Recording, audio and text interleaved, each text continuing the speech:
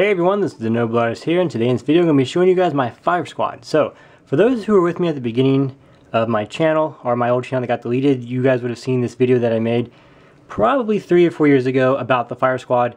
It was my first clone squad. Technically my Rebels were my first actual squad of 5.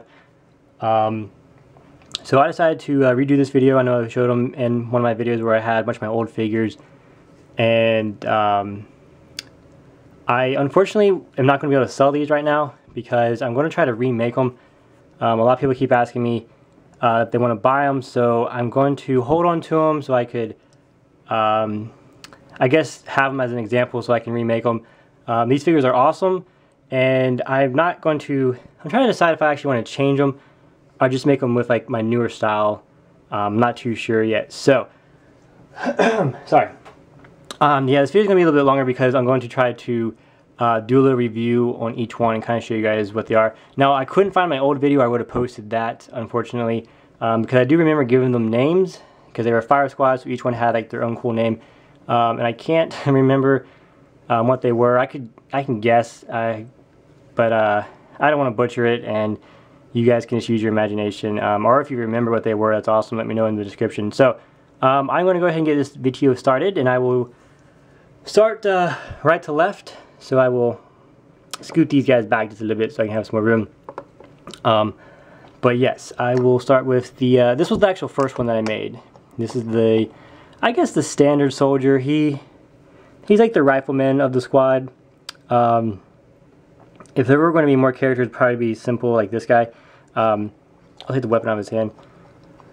Every squad that I make, there's usually like the rifleman who's kind of not like the simple guy, but it's just, he's not really generic. Doesn't have anything super special. He's not a flamethrower guy or heavy gunner or a sniper. He's the rifleman. So I mean, he plays his part, but as far as what they have, they're fairly simple. So yeah, this was the first one that I made. I had no intentions of making a squad until I made this one, but they all have the same color scheme. Little variations in the armor, but it's maroon and white, and I have a white stripe going down the armor, as you can see, on the arms, and then the chest is kind of a, you'll see it better in some of the other ones because it's just, there's more to go down. But yes, this is definitely my older style. I do not use fabric for the piece right here underneath the knee pad. I use fabric now because it actually is fabric in the clone. So this is actually painted on. I have a different style for the ammo belt. It still pops out, it's still raised, you can see it there. It's just a single piece painted twice. So I got the knee pads and then the centerpiece, and then I have 6 on the belt right here. Sometimes it depends on what piece I'm using or what material. If I want to add stuff, there might be 6, there might be 4. Some of my newer guys only have 4, but it depends on the size. Sorry. So, and then I also painted the chest, which I didn't do a whole lot of painting the chest because I usually had like bandoliers or something going across it, and a lot of clones I never got around to it. Some of them actually use with metal, but I might go back to painting on the chest because it just adds more color and more detail to the figure. That, and if they had armor like this and the colors, I know a lot of the clones in the Clone Wars, they only have markings on their helmet and their arms and stuff like that. But I do like the way it looks on the chest. I haven't done a review on this figure yet, but this is one of my newer clones that has it on the chest, and I think it looks really well. So some of the customs that I make on my own, like this, I'm not copying a picture, will probably have chest painting. Anyway, moving on to the arms. It has 3 pieces on the arms, and then obviously the white stripe scheme going down there. Again, this is my older style, so I just painted black up here, and I did not paint the arms black, which is my newer style. But it still looks really great on this figure. I have the neck guard. A lot of my techniques I have still on this figure. Painted the kama. I was going to paint the other kamas to kind of represent the characters and what they had, but I just wanted to leave them how they were. I didn't want to get too technical with them. So I might do another one. If I do make another squad, I might do that. But very nice kama with this guy. And then of course this is not a thermal detonator. This is a back-to-tank. I got that from playing Battlefront, the Star Wars game. It looks just like this. It's a little cylinder. It has a blue filament in there or it's clear. I just put a marker to it so it would shine or be see-through. It's kind of like their health Then this here is a big washer, if you haven't noticed. Not a washer, I'm sorry, it's a bolt. Or nut, I'm sorry. I've had a long morning and I can't get tools right, so it's going out of focus. But that's all that is. It's a very simple backpack. I think I even mentioned that in my backpack tutorial. I don't know if I made a backpack tutorial, did I? Yes, I did. So that's pretty much this character, and then he has the antenna, which, or not the antenna, the rangefinder, which I will probably get back into doing, and I will probably make a video, a tutorial how to make the more complicated one that actually moves. This guy doesn't want to focus anymore, so that's probably time for him to leave. This is his gun. It's kind of like my newer style, but it have a metal sight on the front, and then metal iron sights. I'll back up a bit. Metal iron sights right there, so you can actually look down it. And of course the clip out the side. It's a cool gun design. So that's the gunner. Moving on to the flamethrower trooper, one of my faves. So this guy has, if you couldn't tell by the chest, and I had to paint the helmet so you can't see that, but this is one of the clone gunner bodies. I thought that metal piece in the front of his chest would just add to the figure, give him more chest detail and kind of make him look a little different from the rest, which I wanted. So again, he has the knee pads, the centerpiece, and he also has 4 different pieces on his belt. These are actually pieces of this is wood. I also use sometimes wood toothpicks and stuff like that. These come to the same size. Glued them on and painted them. They're like cylinders. They also look like really good size for like a shotgun shell. So if you're looking for something like that for ammo, toothpicks work really well for that. They're a good size. And then yeah, I painted a little bit of a chest up here. Moving on to the side, as you can see, he's also just going to smack up my tweeter. Sorry. His arms are gray because he is a gunner, and I decided to leave that because I like the look of it. These shoulder pads are kind of crazy. I like to do sometimes is make these really awesome shoulder pads that just completely customized. The theory behind these shoulder pads, I kind of try to use some practicality with them. They also kind of look like flames coming up, but they also protect his face from the heat. It's kind of like a heat shield just around his face. Also with the helmet, if you can see these 2 metal pads on his cheeks, just more insulation to keep him from the burn. So very nice shoulder pads, the same on the opposite side like so. And then his helmet obviously has more maroon on it. I went and painted the whole top maroon, and then the front piece maroon, and then the 2 silver metal pieces that I attached. Moving on to the back, also not forgetting that he has a comma, which it's obvious, I just got to point it out, made out of fabric. The back is a very interesting backpack. It is also very simple. All I did is, if you can tell already, these are 2 guns. I just took the longer style gun, cut them in half.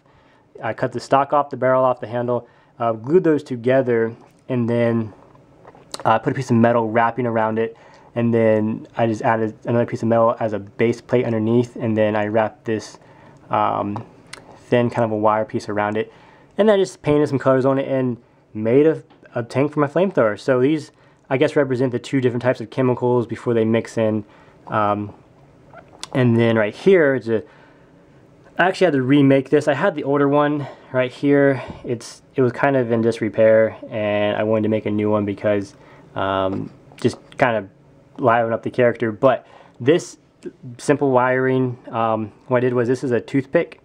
So this piece actually does come out, but I don't want to pull it out because it's got a good snug fit, and I want to keep it like that. But I just wrapped a piece of metal around one side of it, and then I sized it to a toothpick, and then I crimped it a little bit so it had more fit snug around there. And then same thing with the gun, this awesome flamethrower. It attaches right here. So this is the same thing that happens to the other side. You can pull them both off if you want the wire to be free. But I did that so you can move the flamethrower around and then take it off, because I don't want the gun stuck to the figure, because nobody wants that, because you can't play with it. Let go! Try not to pull it too hard. He just doesn't want to get rid of his weapon. This is actually a Lego spear gun. For those who don't know what that is, I just had one laying around. I was like, hey, why not? And then the top piece right here is a piece of metal for that nice fin. And then that right there is the toothpick coming out. It's kind of hard to see. I need to get this stuff focus. That toothpick piece is what connects the hose to the gun. And then of course I have the little cylinder right here where the chemicals or not the camo, sorry, this right here is the flame source. That metal casing right there. And then of course it's going to be fed through this metal piece, and then right there had the little metal flame painted. I'm not sure where you can see that in this light. And then of course this is where the gas will come out, ignited by that flame, then bam, you got fire. So I'll put that back into his hand. He doesn't want to go and he doesn't want to grab it. What is wrong with you? And then this simply just connects back on there like so. And then that's my flamethrower. Flamethrower trooper. Moving on to the commander. Again, very simple design. Same pieces of armor, same everything. Got the white stripe going down his armor. On his chest he has the pauldron. This one actually made out of metal and fabric. Same design on the arms. I gave him a little communicator right here on each wrist because they communicate with the Jedi commanders. Two Jango Fett style pistol holsters on either side, very nice. And then of course he has the back to tank as well. Move on to the helmet, very simple design. It's pretty much the same as his design, just that I gave him a custom, I gave him a better rangefinder because he is a commander. This is the one from Lego, but I cleaned it up and made it more usable, not as clunky and big, and it's more sleek. It's a better design.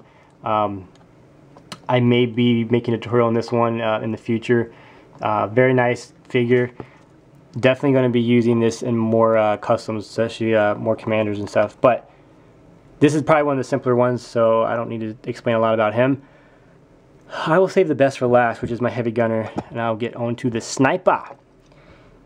This sniper rifle will most likely be the one that I'm going to be making for my sniper pack that I'm going to be giving to the contest winners. This video is going to be made in a couple days in advance before you see it, so I'm not going to tell you what day I'm on now. But when you see this, you'll know that this is the sniper rifle that is with the contest winners are going to get. Not this figure, but the rifle will most likely be the same style. So, same everything. Guys, pretty much the only difference is for a lot of these is like their helmets and then a couple variations. So, again, the same pieces of armor. And then this obviously is an ARF Trooper, so he's got a little more different designs right here because the ARF Trooper body had a different color scheme. To start with, the white stripe theme going down the arms. I gave him one pistol because the sniper, you know, you're going to need a pistol, a backup weapon, and people get a little too close to you. Again, same color schemes going with that. The helmet is painted mostly maroon. This is, I kind of have a color scheme that I go with my ARF Troopers, and I stick with it because I like it. I got the white stripe on the top because it kind of goes down to the chest, kind of continuing the theme. And then of course he has a back to tank as well, and then he has his epic backpack. Again, you guys, this is a very simple backpack design. This piece, I don't know what it's called, but I pulled it off some kind of circuit board and stuck it on as is, so there's not really anything new to this. I mean, it looks cool because it has some color and depth and some texture to it, but it's one piece. And then I glued this metal antenna right there on the back because sniper's going to be far away from people he might need to communicate. I didn't take his gun out of his hand first, which I should have, but I didn't. But this is his sniper rifle. Very nice design. I like the flattened scope right there, how it's kind of a narrow slit. A lot of the Star Wars sniper rifles have that, especially the droids. I know they have a scope similar to this.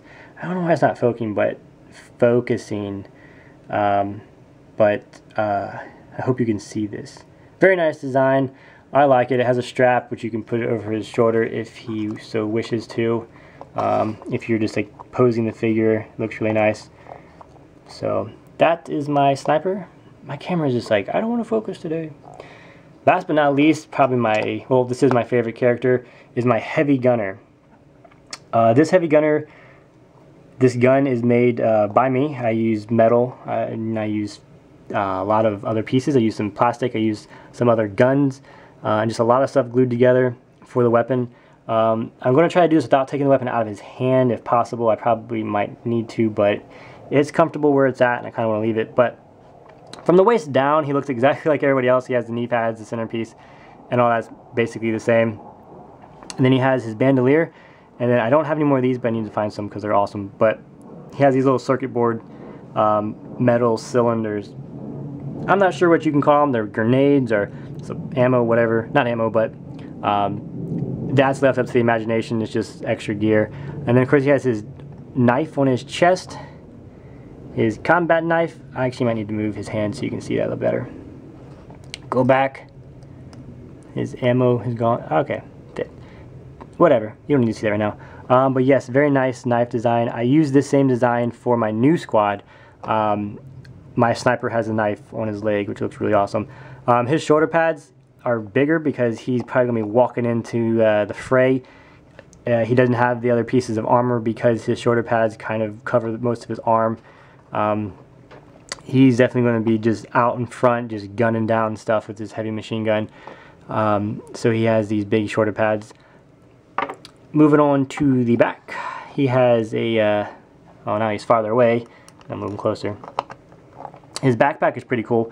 Again, this is guns, and this first piece is a gun, and then I just have some random pieces, just metal, and this is the same thing as the sniper has, just that a little bit smaller version of that, just glued together. I mean, you just need to start gluing stuff together, people. That's all it is, and then just make it look somewhat symmetrical, and then paint it, and it looks awesome. And then here I don't know where I found this. I had this spool of this, it's kind of like copper, it's like a mesh wiring, and I found this like little spool of it just laying on the ground. It was just like in a Walmart parking lot, or it was a parking lot somewhere, and this stuff is so cool. It's metal, but you can move it and bend it, and so I attached it to the back. It also comes off the back too if you want to pull it out, but it attaches to the back, and then and then it comes to the front of the gun. And for those who know what heavy machine guns look like, a lot of the times their clips look like this. It's belt fed, so the ammo will just be fed along this belt into the gun. So I think it's just amazing that I found this piece, and it looks great having a belt fed heavy gun instead of just not having an ammo source, which I'm trying to go for a realistic here, so I wanted to do that. You can move it up and down as you see. The barrels are made out of toothpick, and then I have this metal wrapped around the ends of the barrel. The underneath and everything that you see here is just more pieces of plastic and more guns, just pieces that I just glued together to form this weapon. And then the handles of the gun are handles from guns. Actually, I just angled them at a certain degree, figured out what would fit in the hand, and then bam, you got a heavy gunner. I might have to put some tips on the end of that, maybe. I kind of like it as it is. But he also has a really cool color scheme on his head. I gave him these. Of course, he has the fin, or the main piece going down the middle. But then I gave him these swirls on either side. I kind of was picturing like a ram when I did that. From the first one, it almost looked kind of horns before I put the top part, or for the bottom part. But I just went ahead and completed the circles, and it just gives it a little bit more of a different character to it. You're trying to make them all a little bit unique, but still the same. And then of course his rangefinder right there on the helmet. He has the neck guard. Pretty much, I mean, it's hard to explain the same things because they have the same things. I don't want to keep repeating myself. Like I said, there's very little differences, like obviously the chest and a couple markings, and the shoulder pad's a little different. But this is my heavy gunner, guys, and like I said, these guys are not for sale, but I will be doing another. I might make another fire squad because I know a lot of people keep asking me for them and they want to buy them, and I can't tell you why, but I can't sell these guys now. But I will be doing a new fire squad, I guess. So if you guys are seriously interested in buying these, I will make them, because it does take time to make 5 figures, and do a squad like this will take me some time. But if you guys are interested, I will do that. I do have some more updates coming out soon. As far as one thing I want to talk about is custom orders, because people have been recently asking me to do custom orders for them. So I'm still trying to work that out, because I don't know if I want to go down that road and do that, because it does take more time to do customs like that. But that's a talk for another video. So I hope you guys enjoyed this. This is my fire squad. If you like these customs, hitchhike this video. Leave me a comment. I don't know why I said that with an accent. But let me know what you guys think. Thanks for watching. This is a 20-minute video. If you made it to the end, congratulations. Don't forget to subscribe. I'll put a button right up there. It'll help me out so much.